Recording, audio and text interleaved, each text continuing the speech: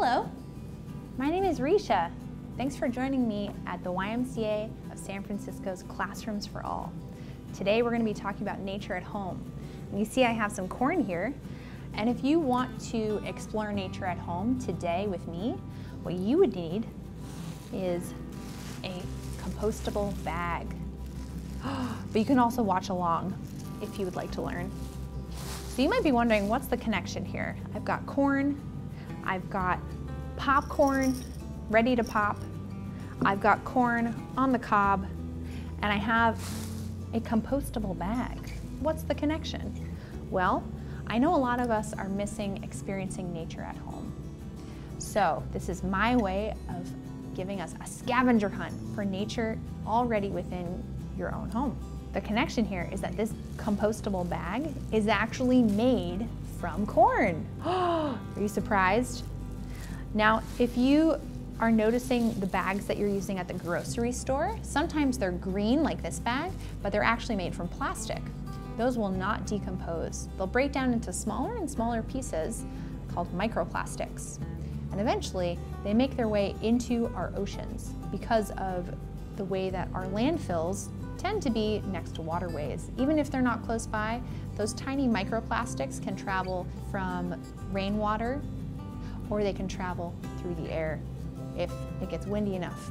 So, if you want to make sure that you're not contributing microplastics to our oceans or to our soils, which end up in the bodies of many animals, including people who eat fish or even go swimming in the ocean, if you want to make sure that you're not contributing to the microplastic problem, then you can either make sure to bring a compostable bag or a reusable bag.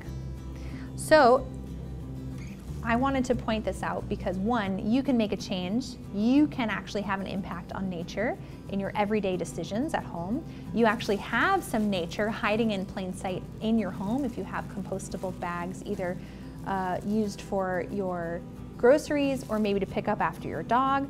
The next time you pick up a bag, I want you to look closely and ask yourself, where did this come from? What is it made of? And I wanted to point out that we have multiple types of corn. Some people think that there's just one type. There's actually many, many different types. And this type of corn is actually for popping. This is called glass gem popcorn. And the type of fiber that was used for this type of bag was a completely different type of corn.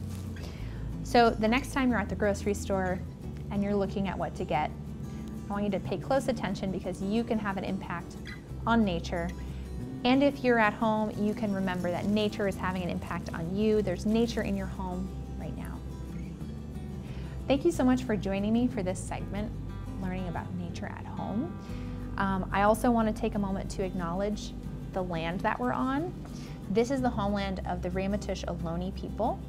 If you're in San Francisco right now, you are also on land that is the homeland of the Ramaytush, the First Nations people that were on this land.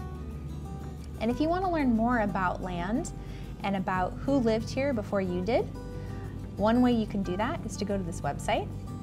It's called native-land.ca. And if you'd like to learn more about other YMCA programs, you can join us at YMCASF.org/classrooms for all. We hope to see you there. Thank you so much for joining me today.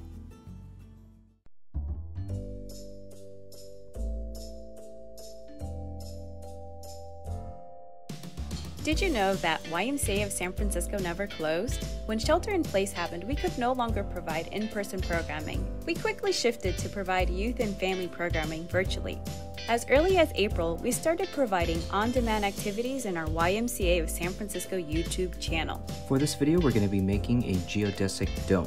Today, we're going to be making a hovercraft. The science around this activity is really awesome. In addition, we have a regular schedule of activities for our youth and families to join live.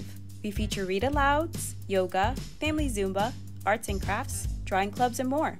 So don't miss out on our virtual youth and family offerings. Visit www.ymcasf.org for more info and class schedules.